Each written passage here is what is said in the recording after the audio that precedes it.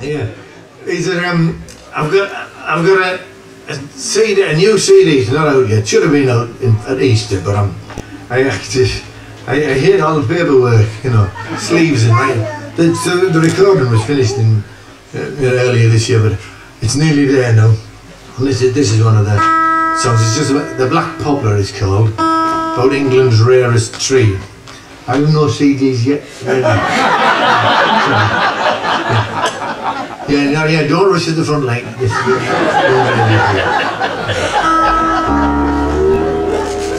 Yeah, the Black Poplar, England's rarest tree. I don't know if you've got any around here, but there's some still along the Severn and various places. East Anglia's got a few, but not many. They used to, I bet she stops dancing when I start playing. Yeah. Right, now you know what they say. You can't compete with dogs and children. Has anybody got a dog?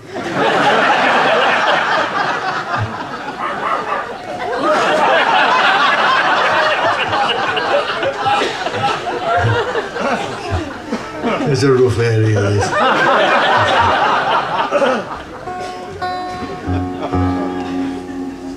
Anyway, 15 years ago, a friend of mine, Ian Luck, took me to Darlington to look at this tree, a Black Poplar. I'm into trees, like, you know, all like the trees, not bad at identifying them. I'm no expert, and I'm certainly not a tree hugger, although over the decades I have, I'll be honest, I've weed up a lot of them.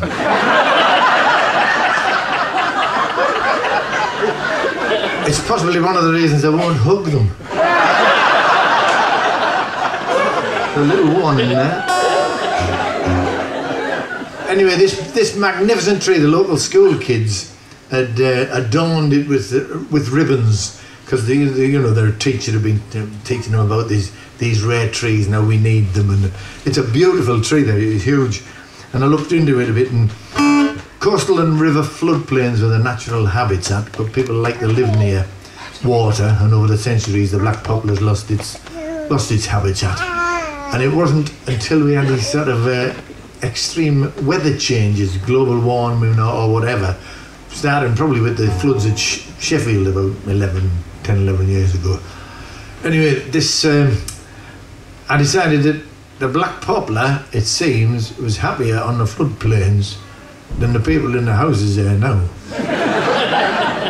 And I mean, I did a tour down the south coast in January, and the Somerset levels I got were it was an inland ocean. Yeah. Just coincidentally, while I was down there, I was in Totnes. I'm digressing now. I shouldn't do this. It takes ages. I was in Totnes. I was having something to eat, and I was getting some stuff to take home. I always take something home as a memento wherever I've played. So I was looking to get some of their famous black pudding down there, which they call Devon clotted blood. And anyway, we were in this little place, actually having a cream tea, and there was 4 American lads behind me, looking so fed up and dejected. This was in Totnes.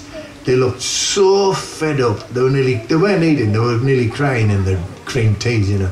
It turns out they'd come all the way from Milwaukee, in America, to Totnes to search for the monster.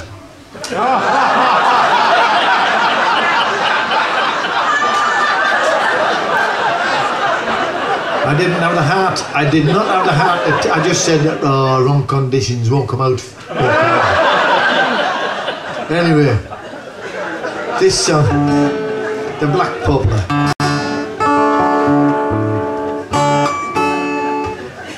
Populously gravitally folia, last shadow of the floodplain wildwood, surviving by the trees afar from ancient seas, caressed by a milder mountain breeze. Populus nigra betulifolia, last shadow of the floodplain wildwood, surviving by the tees afar from ancient seas, caressed by a milder mountain breeze. Populus nigra betulifolia, last shadow of floodplain wildwood, surviving by the tease of fire from ancient seas, caressed by a milder mountain breeze.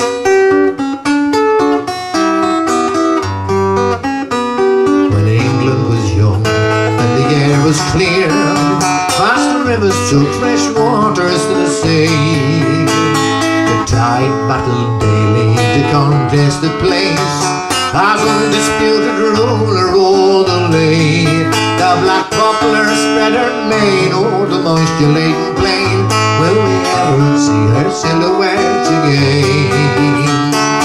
Populous Garbutt, truly folia, last shadow of the floodplain wildwood, surviving by the tease of fire from ancient seas, caressed by a milder mountain breeze.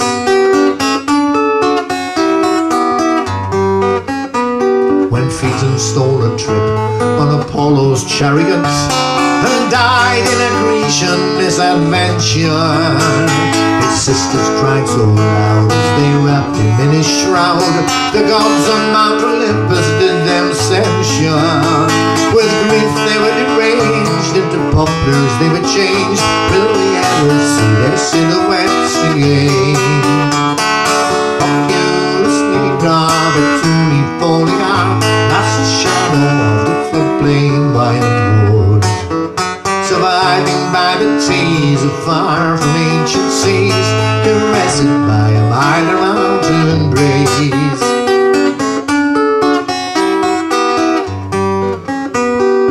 Populously Garbutt, truly folia, how do we survive without your bounty? In war you were my shield, your limbs for limbs did yield. Your slowly bending timber walled each county, wooden bowls and fine veneer, packing cases of good cheer. Will we ever see your silhouette so clear? Populously Garbutt, truly folia, last shadow of the floodplain wildwood, surviving by the tease of fire from ancient seas, caressed by a milder mountain breeze.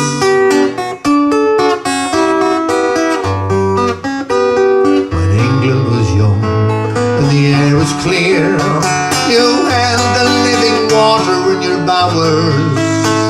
On coast and river plain, the land absorbed the rain, releasing it when skies were void of showers.